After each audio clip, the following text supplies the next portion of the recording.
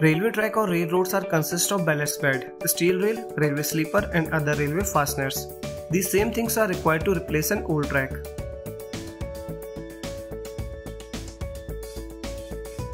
Apart from these things, the other thing that matters the most in this process is the machinery that used to complete this process.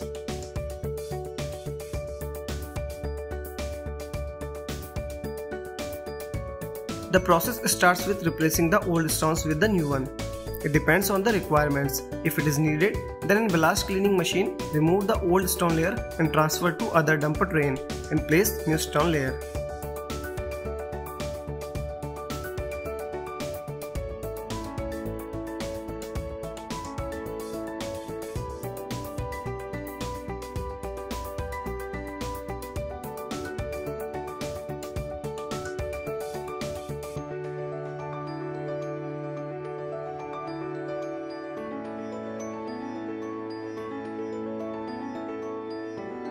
The rest of the work is then taken over by one single machine in most of the cases, which you can see on your screen.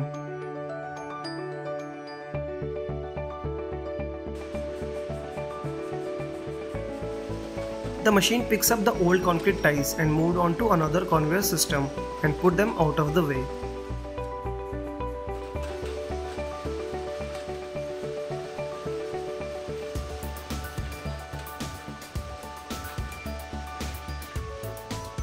The machine then transports these old concrete ties to the rear of the train as they are no longer needed.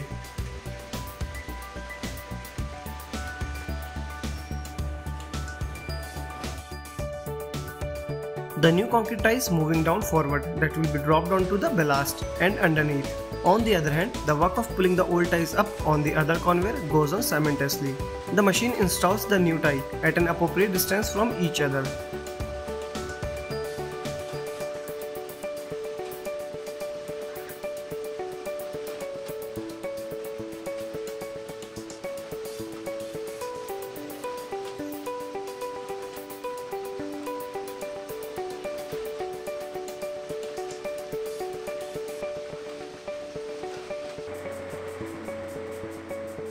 The machine is positioning the solid welded rail back in place onto the new tie plates, which are bolted down to the tops of the new concrete ties.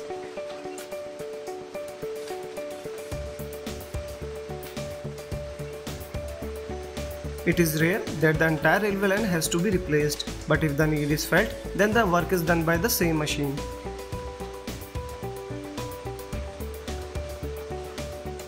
During placing new concrete ties, it also removes the old welded rail and place the new one.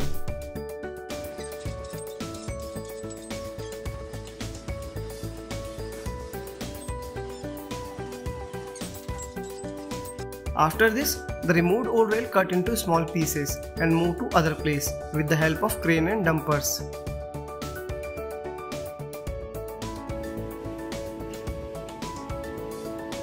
The trackman then places insulated plates down. The machine pushes the hardware over the insulator plates, causing them to collapse down and lock the rail into place.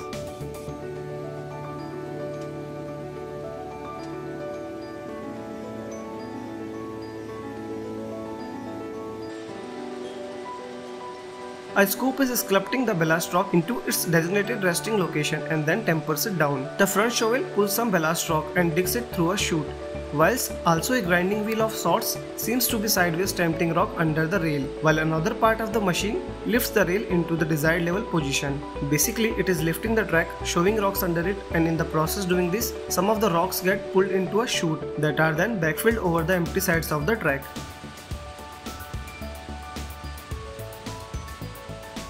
These are like several jackhammers, all tempting the rocks down into place to tighten the foundation. The rail and ties will settle on. It seems to also be making another level adjustment on the rail, because as the ballast move around, it's changing.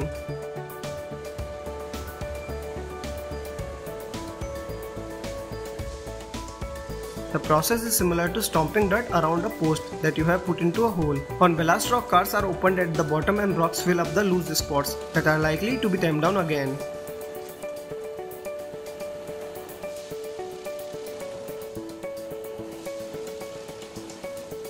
Now the old track is replaced, and after some checks it will be ready to use.